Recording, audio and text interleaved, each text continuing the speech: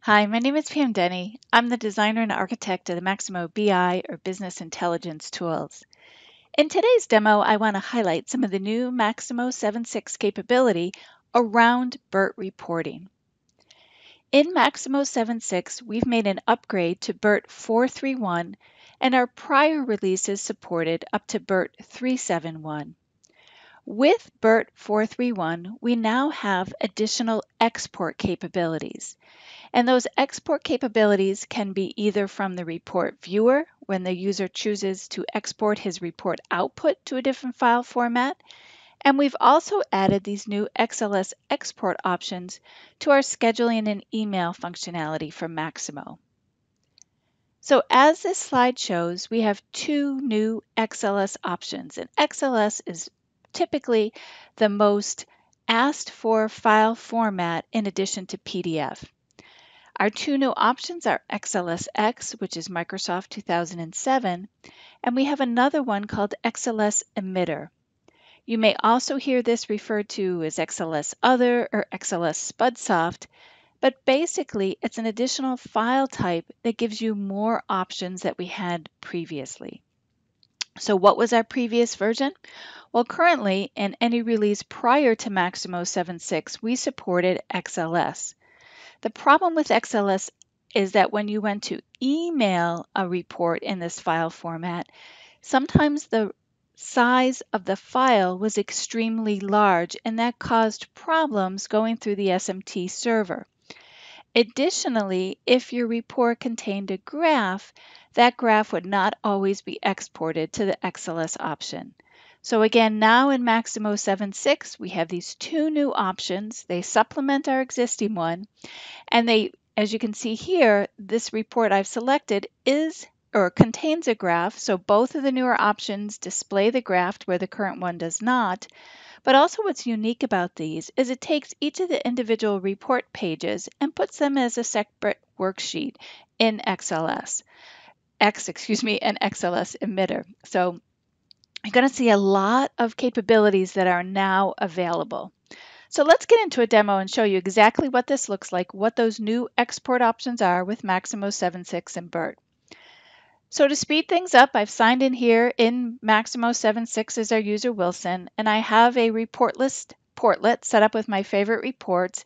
And let's go execute asset measurement history. And again, I've selected this report because it has multiple pages and has multiple graphs. So the first thing I'm going to see here is my request page, and this looks a little bit different than our ones in the prior releases, but I can come right down here and input my required parameter. But I'm going to come down here and open up the email option so you can see those new capabilities that I mentioned. As we scroll down here, look at before Maximo 7.6, we had two file types, PDF and XLS. Now you have these additional options, XLSX, again, which is Microsoft 2007, and XLS Other, which is our Spudsoft emitter. So I'm going to run this report immediately so you can see the differences live time in these different types of file formats. So let me click Submit, and my report renders and displays in the separate report viewer. So now let me come over here in the top and imagine that I wanted to take this and export this capability. Well, you can see that my default is set as PDF, and I'm going to make myself a mental note to make sure I talk to you about that. But look what happens now when I expand my menu. These are all of the available file export options available to you in Maximo 7.6. We had a much smaller subset in previous releases. So let's go and let's run these three XLS specific ones, and then we'll come back and talk about the other ones. So let's talk about Xls Microsoft Spreadsheet. This is our existing option.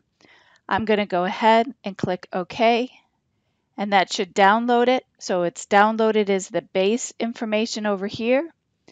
My next one is going to be my emitter or my Spudsoft. So that is going to be called number 1, and I'm just going to make myself a note so we can rename those so you're fully aware of the different options. And then my last one is 2007, and that should be called number 2. Oops, oh, nope, it came up in XLSX. Perfect, that's exactly what I wanted. So now let me go to my download folder, and let's take a look at these. First one, I'm just going to rename this And I'm going to call this current, or I'll call it pre-7.6. That's a better name. XLSX, this is my emitter, so I'm going to call it the other emitter, just so we, again, can remember this. And then real quickly, I'm just going to add 2007 to this one so we can start to see the difference. So let's look at our first one. It tells me I'm a different format. That's okay. But let's look at this, and let me go back and look at the report. The report is 4 pages, and the first thing I see is there's a graph on page 1 and on page 3. But when I go look at it here, there's no graph, and it just puts out the details. So that's a concern. Well, let's go open up our next one, which is our emitter. Now look what happens. This is beautiful. Here's my graph on the first page, just like it is here in the viewer.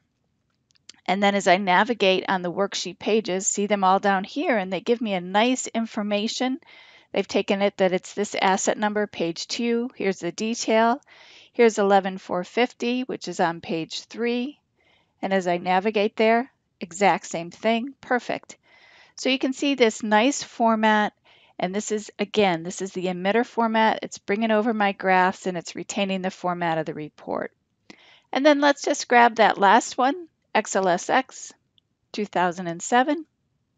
And again, this is going to be very similar to the Spudsoft or the other emitter. The graphs are displaying as I expected, and I get that wonderful, wonderful information. The other thing you might want to just look at, although this isn't really a very long and complex report, you could start to see some of the differences in the file sizes. And again, that may impact your decision as to what file format that you determine to use. Now, the other thing I want to talk about before I leave this demo for today is remember that menu when I opened it up and it looked at all these different file formats. Well, we're not sure what exact file types you enable and support in your organization. So in Maximo 7.6, we've created a dialog that you determine which one of these options you want to display. So how do we do that? Well, let's go to Report Admin. And if you haven't used the My Recent Applications menu from 7.6, it's absolutely fantastic. And let's come down here and look for the action called Set Report File Export Options. This dialog enables you to determine from your report viewer which one of these options you want to display. In this case, I've selected them all, but we also give you the ability to select the default. We've heard from many clients that they want PDF as a default, but with the new options, you may want it to be XLSX, the Spudsoft, whatever it will be, you determine exactly what your default option is. And to confirm what the default option is that's when I come to the very top, what's that very first option that displays when my user runs a report and comes to the report viewer. The other important note about this is it's if I reset these options, so for example, I took PDF off as my default and I made it XLSX, I need to save this, sign out of Maximo, and actually restart the Maximo server for those new file export options to take effect. So what have we talked about today? We talked real quickly about the new options that are available here. I showed you the 3 XLS options. We talked about this dialog and how you can configure it to meet your individual needs. You can set the default options and you can determine which file export options are available and are not available to your user. And I also highlighted the request page and where these 2 new XLS options are available to you. So a lot of new exciting features in Maximo 7.6. So I thank you very, very much for your time.